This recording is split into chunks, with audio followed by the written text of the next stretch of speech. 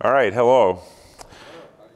So I thought we'd do something a little different today. Instead of talking about the components like Greg did or other things Microsoft has done on the Project Olympus, we'd talk about one of the cloud applications that's using the platform and why we're doing what we're doing, at least from the point of view of Azure Storage Application, which is the business group I work for at Microsoft.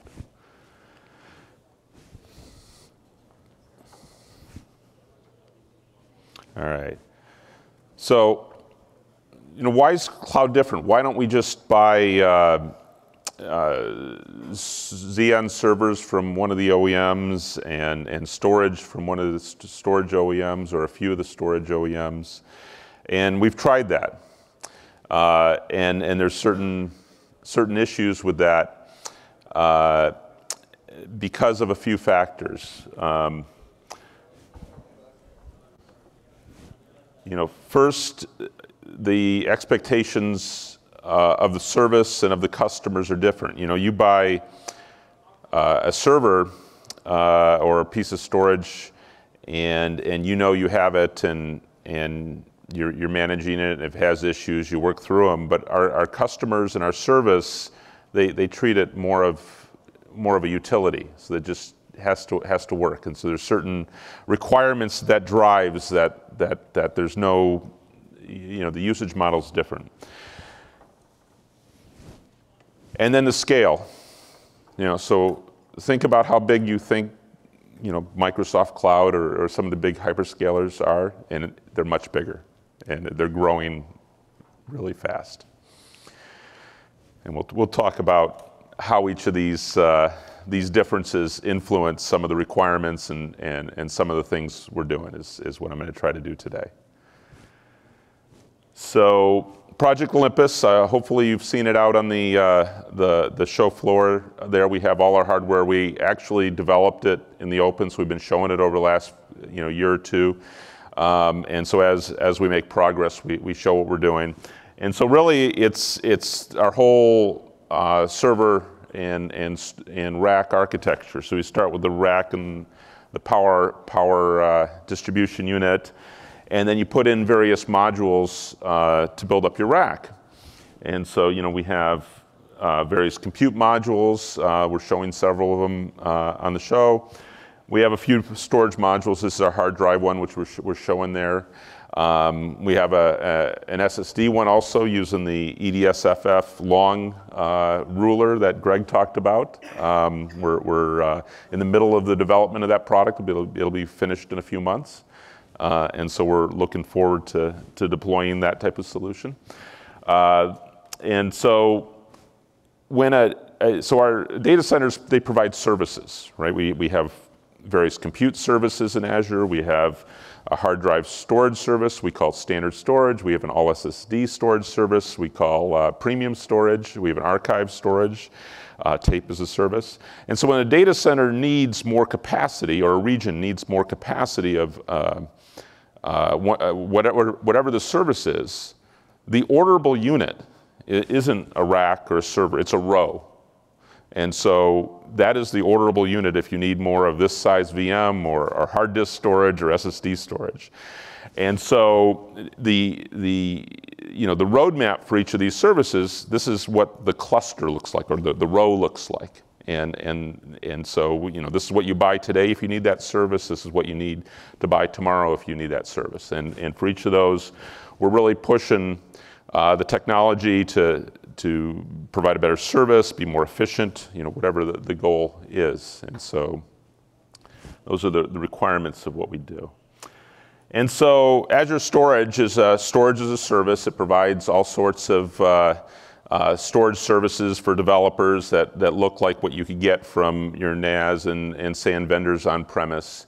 But the customers, they just see this service, and so there's a lot of expectations with that, and that are somewhat different than enterprise. And so, from the customer standpoint, availability. it's not okay to have the service down ever. If one of our services is down in one area for a little bit, everybody is figuring out what happened and putting it back up, but it almost never happens.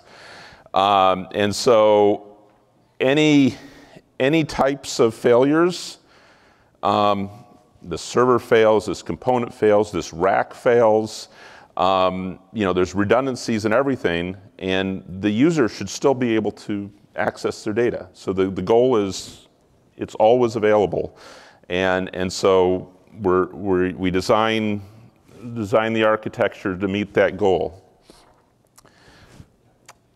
Data protection. So Greg was talking about if you still do RAID. At our scale, if we did RAID, we'd be losing customer data every day. And the scale is huge, and we've never lost customer data. And so you need to do different data protection. And then the other type of failure, which RAID doesn't even pretend to address, is soft errors. So every component in the server that touches the data, the disks and the networking and the memory and the CPU and the FPGAs and anything else you have in there that touches data, there's some chance that it's going to corrupt things. So you get a hard disk and it says, for every 10 to the 15th bits read, we're going to have some sort of an error. We're going to corrupt your data or whatever. SSD is the same thing. Memory, they have an error rate. CPUs, Intel has a soft error rate. If you turn the screws, I'll talk to about it, but generally don't talk about it. But all these things have, and so we'd corrupt data every day if we didn't protect against this at our scale. When you have 1 million servers or that order of magnitude, these things happen all the time. And so when you store your data, we actually do things to protect that. And you could think, well, you put some sort of a mathematical computation on that to see if there's an issue, and maybe you encrypt it, and then you save it. Well, what if while encrypting it, you had a soft error? So you have to encrypt it, and then unencrypt it, and make sure you get the same thing back, and then save it. And so there's all these usage models in cloud to provide this, better IT than you could do yourself type experience. And so these drive a lot of the decisions on the hardware and on the software, both working together. Security. All data is stored in Azure storage. It's encrypted. But we're also, this is a big network cloud, so we're worried about other things. So there's, today there's firmware signing processes that you've seen in the industry for a little while, and then we have a new initiative to harden that even some more with the Cerberus project. And so making sure there's no way in for malicious stuff is an ongoing thing, and there's additional teams of people working on other aspects of security, and these are just a couple, but that's a pretty big deal. And so being a trusted cloud is one of the tenets of the Microsoft cloud. And then performance of services. So we sell a service, you buy this virtual hard disk or this type of service, there's an SLA there. And so just because I'm doing all this fancy transformations to make sure the data is encrypted and there's no soft errors, I have to do that at the performance expectations, and so there's hardware solutions to make that go fast.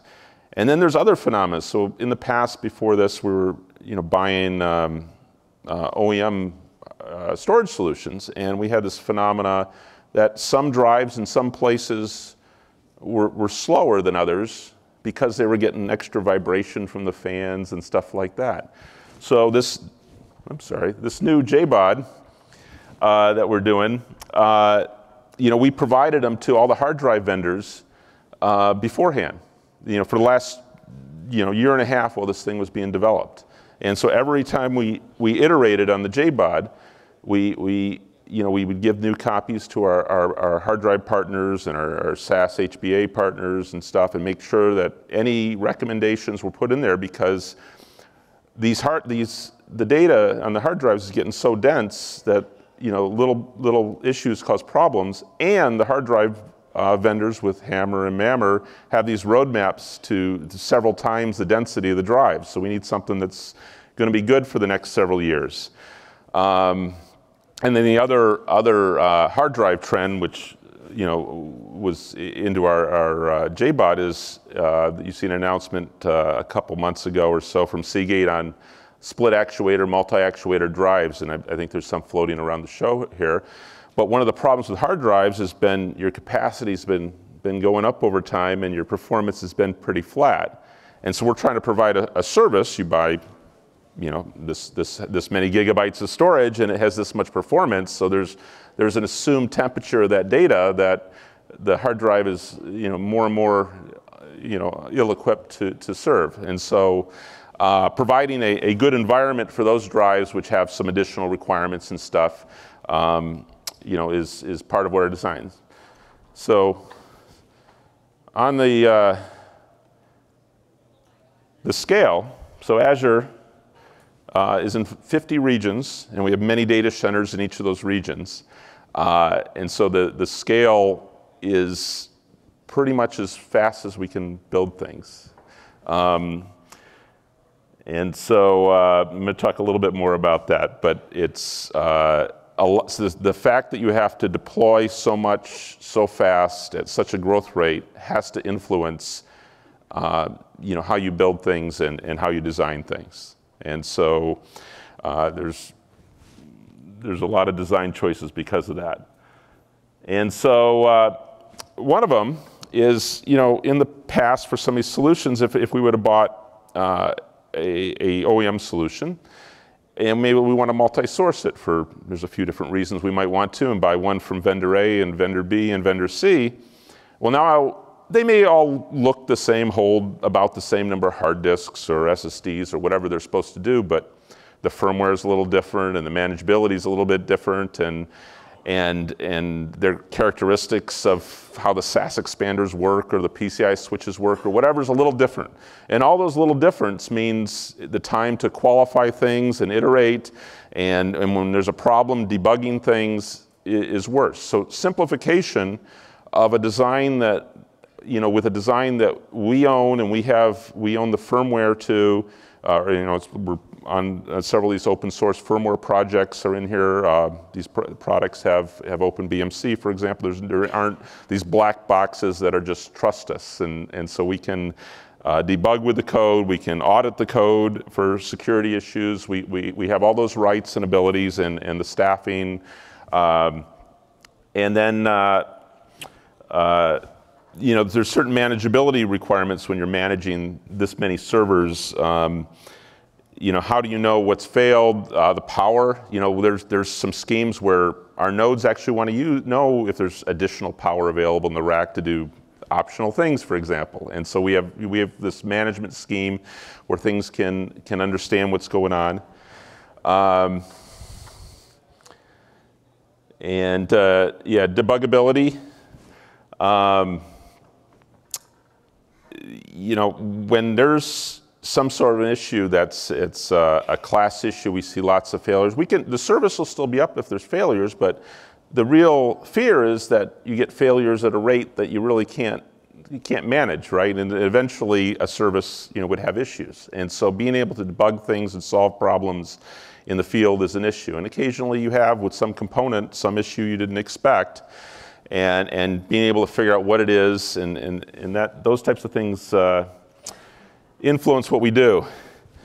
And then efficiency. A lot of the things we do, people expect things to get more efficient, be cheaper over time. It's a competitive industry. And so we're really pushing with both the hard drive vendors and the SSD vendors and the infrastructure we're doing on several axes to be more efficient. So We're going to be an early adopter of SMR drives. We've started buying them for production. And so in SMR, for density, you have how close the bits are together around the disk, and then how close the tracks. So the tracks get so close that it affects how you write. And there's a little bit of work you need to do, but we're excited about those. As I said, we want to future-proof for these 20, 30, 40, 50 terabyte drives that are coming. We need the IOP density of multiple actuators. Another one, when you have many millions of drives, there's different failure cases. And so one of the ones we worked with the industry on is, these drives we're buying in cloud, they're 7, 8, 9 disks. So you get 2x that in heads. And one of the failure cases is a head fails. And so, which you can throw out the disk and somebody loses a few $100, and they fail all the time. But what we're going to be doing here is we're going to say, well, just don't use that part of the disk anymore. And so we're going to, they call depopulate that much capacity. And we can reformat the disk and put it back online. If we have to rebuild the disk, it's kind of a distributed rebuild, so it happens in seconds. And so there's a little dance you do when you want to do something like that. All the Azure systems, if you look at the Olympus systems, one of the requirements is a certain cooling efficiency. And so our data centers, there's a ratio between how much power you can consume and how much air can go through the server.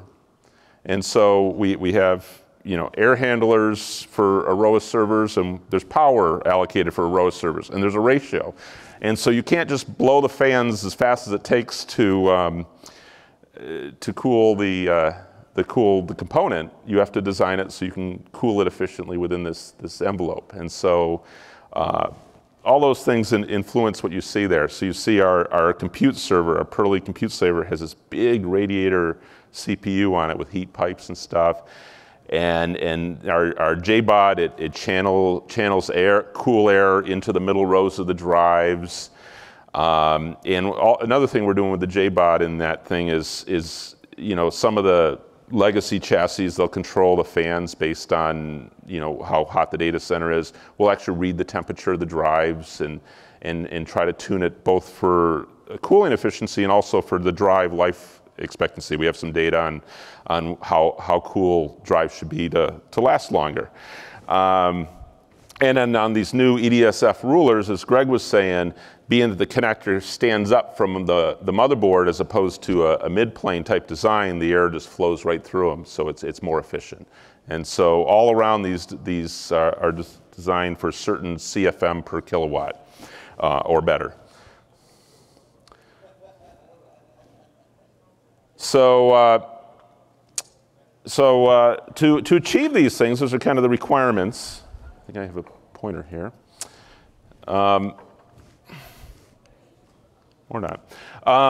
So we compose, if we're doing a hard disk storage system, we have our JBOD does its stuff, and we connect them up to externally the compute blades. And we use the same blade that Azure Compute would use, just maybe configured with different amounts of memory or whatever the requirements are in a SAS card. In the past, we'd put them in the storage box, and they'd sit behind the hard disks, which was bad for cooling. It was more difficult because it was a custom motherboard designed for the storage enclosure, so it was additional development you had to do every time there's a new CPU. And so this way, we just cable up, and it ends up being okay. Density-wise and stuff, it doesn't hurt you much.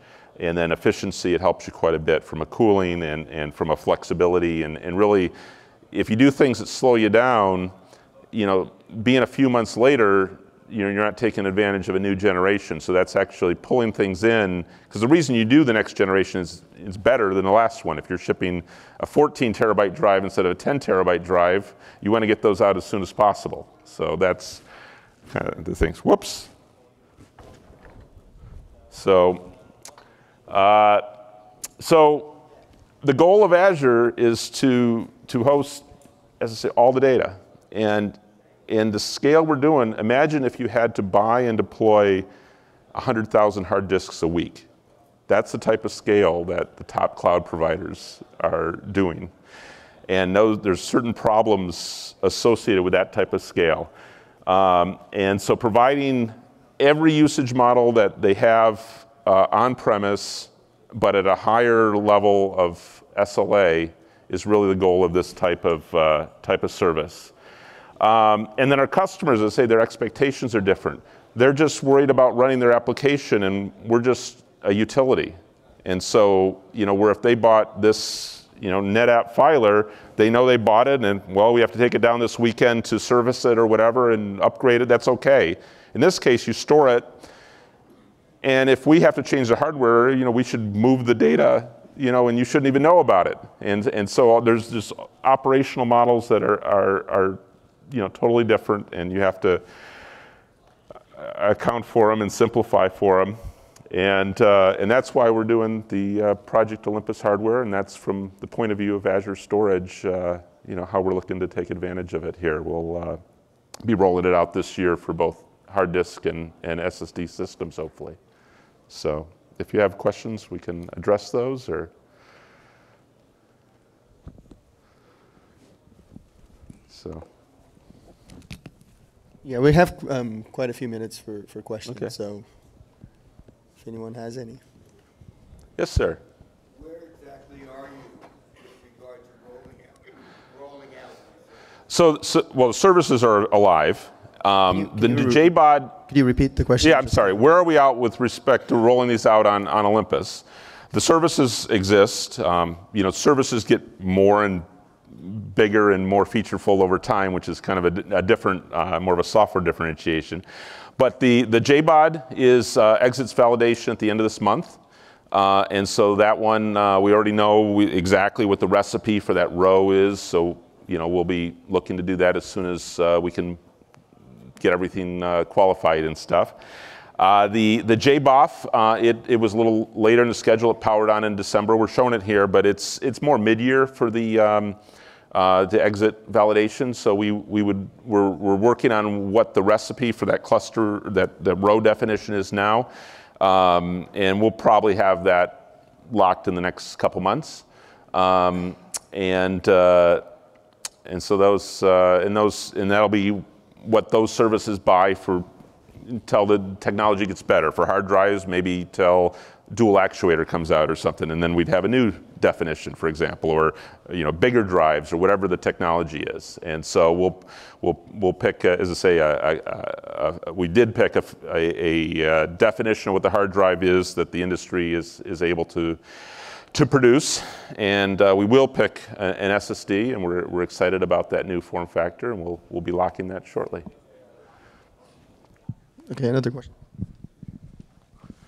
Yeah, just curious. There's a lot of things going on in the hard disk drive land, which is quite interesting in terms of next generation capacities. And you mentioned dual actuator a couple times, but there seems to be a little bit of a difference between HAMR versus MAMR. So I'm curious if you can kind of double click on that. Is that important? Is it not? So the important part is that the capacity goes up over time, because the problem you have is I said, how big everybody is. The other thing is, hard drives, even with these technologies, are going to have a capacity of CAGR of 20% or plus or minus. The cloud CAGR is triple digits. So if you looked at the last earnings announcement from Microsoft, they said Azure revenue was up 96% year over year. And that in the last several quarters, they've said basically the same thing. Technology gets cheaper over time, so you can imply the number of cores, the number of hard disks, all that stuff, might be a bigger number. And so that's the basic problem is cloud storage and cloud compute is growing at a faster rate than the industry technology cadence is. So the actual number of disk drives, number of servers, number of networking, all that stuff, goes up over time. And so we need more megawatts over time.